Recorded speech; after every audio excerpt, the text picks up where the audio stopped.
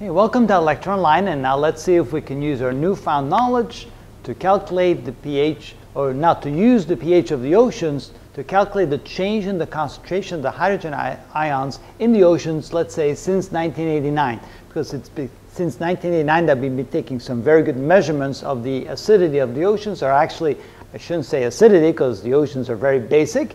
When you have a pH of 8.1 or 8.07, the oceans are a basic solution, but they're becoming less basic and more acidic. It tends towards the acidic, and so we want to know what the percent change in the hydrogen concentration was between 1989 and 2014, about a 25-year span. So let's find the concentration of the hydrogen ions for these two values of the pH. So we can say that the concentration of the hydrogen ion is equal to, it's equal to 10 raised to the minus pH. All right, and so in this case, for the value of 8.10, the concentration of the hydrogen ion is equal to 10 to the minus 8.10. And so now we need a calculator for that. So let's see what that is equal to. So 8.10, okay, 10 raised to the 8.1 negative equals, so the concentration of the hydrogen ion, and that was back in 1989, was about 7.94 times 10 to the minus 9. All right, so now let's calculate the concentration again for a pH of 8.07. So now we do it again for a value of 8.07. And so the hydrogen concentration is now going to be 10 to the minus 8.07. The reason I write approximately, because there's a lot of variation from year to year and from month to month and day to day when you try to measure the pH of the ocean, because there's a lot of variation because of rainwater, influx of rainwater, the oceans being jumbled around and so forth. But over time we have seen the average change.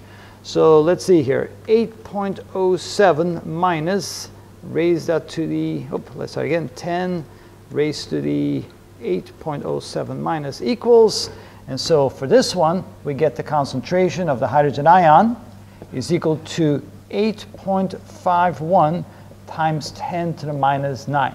So how much has it changed? You can see that the concentration now is higher than it used to be. So let's do a ratio. Let's do the ratio of the concentration of the hydrogen ion in 2014, divided by the concentration of the hydrogen ion in 1989. So that is equal to, so the current one would be 8.51 times 10 to the minus 9 divided by 7.94 times 10 to the minus 9.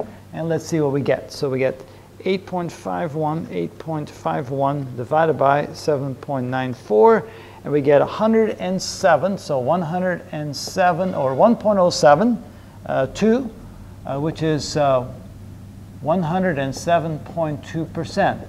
So the increase, so the percent change,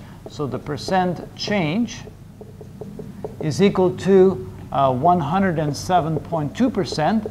What it is today minus the 100%, what it was 25 years ago, or 7.2%. So there's been about a 7.2% change in the concentration of the hydrogen ion in the oceans over the last 25 years or so. So what would the pH concentration be if there was another 7.2% change over the current concentration? All right, so let's see here. So we have another 7.2% change. That would be the new concentration of the hydrogen. So that would be, let's say, 114.4% of the amount that we had back in 1989, right? So of the concentration we had in 1989, which was right here, 7.9, so 7.94 times 10 to the minus 9. That, of course, would be moles per liter. So that was the concentration in 1989. So let's say that we add another 7.2% over what we had before. So what will we get now? So 7.94 e to the 9 minus times 1.144 equals. So that would give us a new concentration equal to 9.08 times 10 to the minus 8 moles per liter. And then let's calculate the new pH for that, because we could say that the new pH, which is equal to the negative of the log of the concentration, like that. And since the concentration is that, so it would be negative, that would be equal to the negative of the log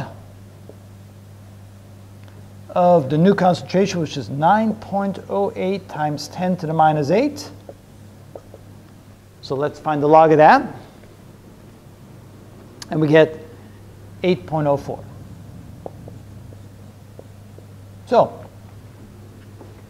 we started 8.1, went down to 8.7 about 25 years, and if the same rate continues, we have another 7.2% increase in the concentration of hydrogen, the pH of the ocean would now be down to 8.04. And that's how we do that.